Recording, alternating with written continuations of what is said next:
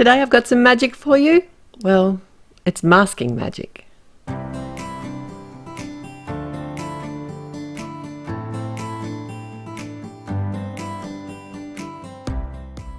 Welcome back, it's Therese from Lostinpaper, and I've got a very easy masked scene today using the Voices from My Head accessories set. What I did was actually stamp out the little scene that I was going to create first on some copy paper, and this just helps me work out which images I need to stamp first. So when you look at an image, if you're going to stamp multiple images, the image that is at the very front is the one that you need to stamp first and the one that you need to mask. So I've already stamped and cut out the masks. I did use the masking magic. I'm giving that a try at the moment from Gina K, and it's a nice sort of thin masking paper, but slightly shiny, and I was a bit worried about how it was going to go with the ink on it. I used the tuxedo black and I was a bit worried it might smudge, but it didn't. Not when I was cutting it. It didn't smudge when I even rubbed my finger across it. It was really surprising actually. So you may have noticed I'm adding my masks after I do my stamping. All the images, I'm basically working from the front to the back. So as I stamp the image, then I apply the mask, and then I can stamp the image that's going to be behind. I've left all my original masks in place, and that way the images that are right at the very back, like this glass of wine here, is going to look like it's at the back, because when I remove the masks it'll be behind them. Now I'm just eyeballing this. I'm working on a piece of Nina cardstock. It's an 80 £, and I roughly knew that I wanted it in the center of a card, but I was a bit worried if I just stamped on the front of a card I wouldn't exactly get it center. I don't like to see my Copic markers color through the inside of my card, so I often find it's just easier to work on a separate piece of cardstock. So I can remove my masks now, and I have my little scene.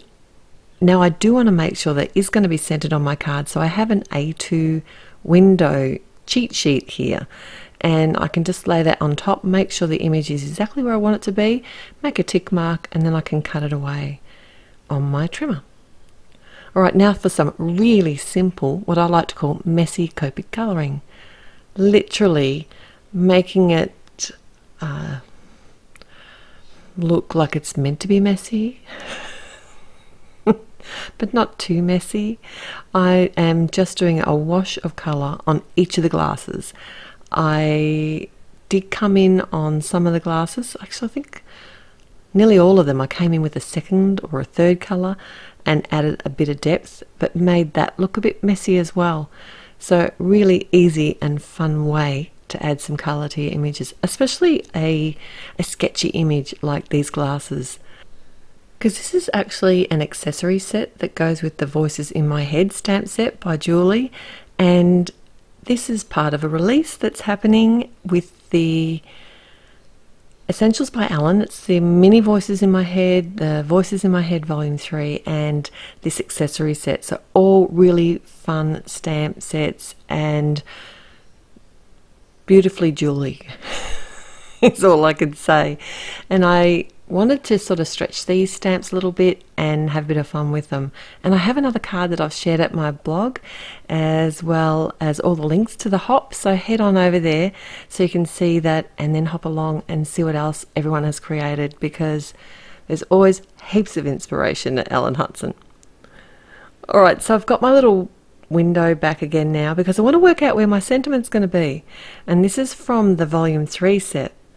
And I just stamped it on some scrap paper, cut it out, and then I can move it round on the front of my, what is going to be my card front, and get the placement that I want. And I'm stamping it out with some obsidian black ink. And then I can actually attach this to the front of my card. See, I don't like that Copic colour showing through. It's not pretty. And that's my finished card. Thanks so much for joining me. If you liked the video, please click on the thumbs up button, and if you haven't already, it'd be great if you could subscribe to my channel. I always appreciate every visit you make here and every comment. I read every single one of them. Till next time, happy paper crafting. Bye.